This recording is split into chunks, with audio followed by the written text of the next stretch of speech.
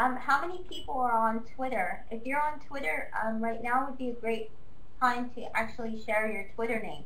We're doing it at we're doing the Twitter names at the beginning this time because ELTChat it takes place on Twitter and it happens every Wednesday.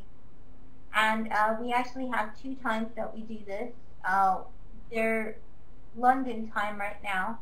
And I believe, Andy, am I correct in saying that it's at 3 p.m. and 4 p.m.? 3 p.m. London time and 9 p.m. London time. Okay. And we use the hashtag ELTChat, and I'll put that inside the chat box. And every day, it stands for English Language Teacher Chat. And you have moderators, you can participate, we talk about different topics, and you can vote on the topics, and it's quite a lively discussion. Right now we have over 100 that participate, and it's quite new, so we're really excited to get you involved today. And what we want to do is we're going to ask the panelists some questions about some of the things that have happened, and then we want to screen share the website. And then at the time, we also want you to add to the discussion and tell us how we can improve this, what you would like to see on an online discussion. Now, if you're not on Twitter, that's okay. You can still participate. We have podcasts, as you can see, archives, and polls. You can actually read the transcripts. You can respond to the podcast. You can write blog posts on the website. So there's plenty of ways that you can participate even if you're not on Twitter. This happens every Wednesday, and I should have put that in and it happens at 4 p.m. London time. We always go in London time, and 9 p.m. London time. 3 p.m. London time. So, I mean 3 p.m. Sorry, it's very early. So 3 p.m. London time and 9 p.m. London time. So let me introduce your esteemed panelists today. These are 4 of our 5 moderators. We actually have one more moderator, and his time, I'm not sure if this really matches his time, but we're missing Jason Renshaw, which is at English Raven. So he helps us moderate as well. And by moderate, we also mean organizers, because all 5 of us work together to organize this. We have, on the right of me, we have the lovely Marissa C., or Marissa Constantinatis, and she's from Greece, and she owns her own school, the South Athens School, and she trains tutors and deltas and celtas worldwide. Andy Chaplin. Andy works for Good at English. Is that correct, Andy? Correct. Correct me if I'm wrong. And he also does some Moodle training as well. He does Web 2.0 training. He's actually our tech whiz. And Andy's the one who actually set up the site. He does the podcast, and if you haven't heard the podcast, they're phenomenal. Andy's just a tech genius, is what I tell him. He also teaches English, and he teaches trade. He teaches sometimes at trade shows as well. And then we have, and his Twitter handle is @OlafElf.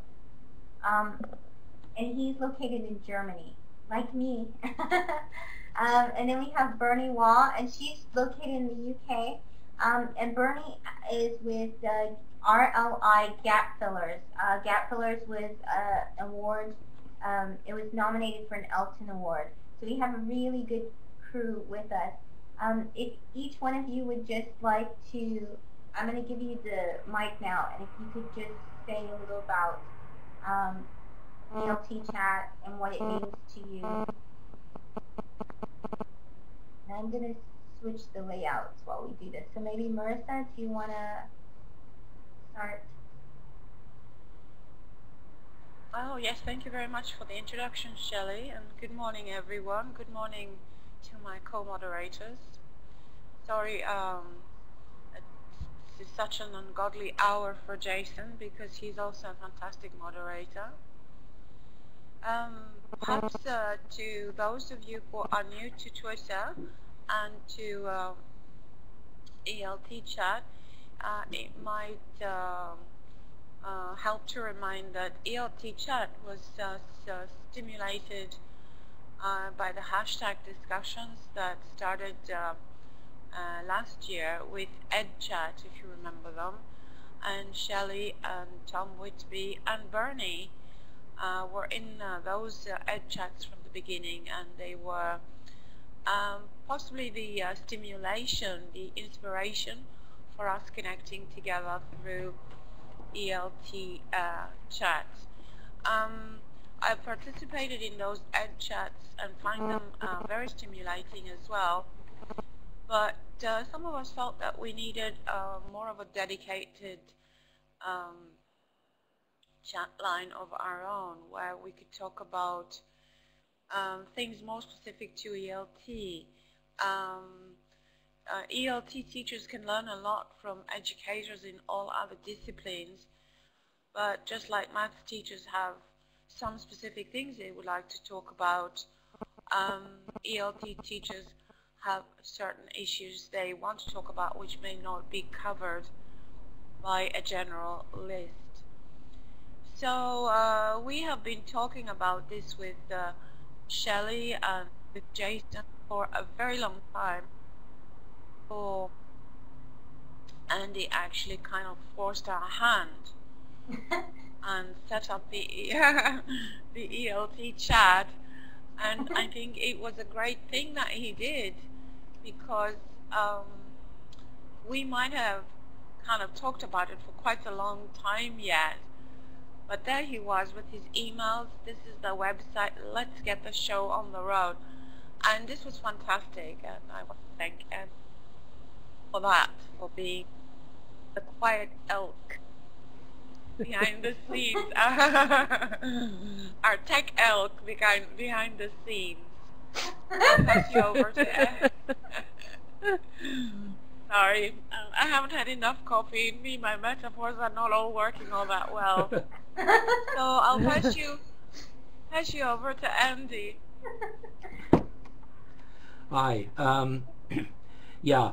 To follow up from what Marisa said, I am that sort of guy that just says let's get on with it and see what happens. I think that comes from my experience of trying to initiate change in the state school system, which often functions by talking and talking and talking, and then it's too late to change anything because we've got new ideas. And so I decided just to let's get on with it and see what happens. And up to now, I think it's been a tremendous success. I have to say, it surprised me, the number of people that were got involved straight away. We've got a good number of people taking part in the polls to decide what the discussion should be about. And if you check on the what the hashtag site, you'll see now that there's over 200 ELT professionals taking part every week in the Twitter discussions, and I think that's really great, and it's a great starting place to share knowledge and experience. Obviously it's very much, those who follow it will see that it's very much modeled on the EdChat system, which functions extremely well, and but with a few extra points, particularly the podcast, which I think is quite a useful thing. In particular, we have the situation that ELT teachers are often very much the sort of the Lone Ranger.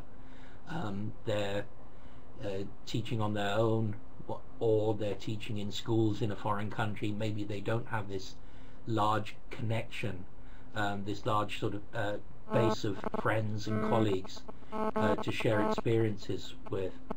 And for that reason, the idea of having a form of loose social network where they can meet and exchange ideas, I think is particularly valuable for the English language teachers out there. I think at that point we'll hand over to Bernie. Hi, Bernie. Hi, Andy. Okay, I don't know that I can add much. Maybe just a few practical things for any of you that haven't seen this or been involved in it. So basically, some questions are posted on the website, and I put the link to the website up there earlier. And you can go along and vote for your favourite topic. And then those are the topics. The top two are chosen for the 3 o'clock and the 9 o'clock chat. And the site has lots of other useful information. You have to be on Twitter, but that's not too terrible.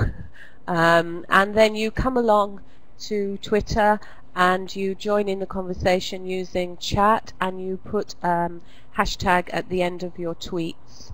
But I mean, you can come along and just observe at first until you get the hang of it. When does the when are the questions posted, Andy?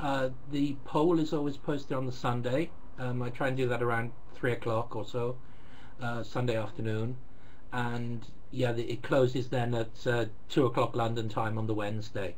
So we have oh, hi Jason. We have then an hour to get involved and to set up the discussion itself. Yeah, thank you. So there's plenty of time to look at the questions, vote, and then come along. And there are lots of reminders throughout the day about the start time. And I think then afterwards there is a podcast where people who have taken part are interviewed, and there's an archive of the whole chat and a summary. I think that's pretty much the practical aspects of it. So I'll hand over now to Jason, who's just been able to join us. Okay. Let me go ahead and quickly introduce Jason. We're so excited to have Jason here. Jason is at English Raven, like we were saying before, and Jason is a materials writer. He's actually developed his own course materials, but he's also written several books.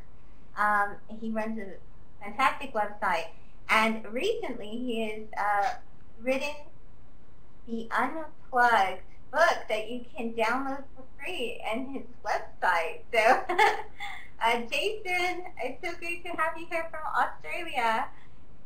Would you like to tell us a little about okay? Yeah, I'll just test my mic. Can you hear me? Yes. Can you actually hear me there? Clear. Yep. Yeah, nice and clear. Right. So you've thanks for the introduction, Shelley. So you've passed off to me, and I've come in here a bit raw, but I'm not sure what I'm adding to what's already been said, but it's an amazing thing I think we've got going here with ELTChat.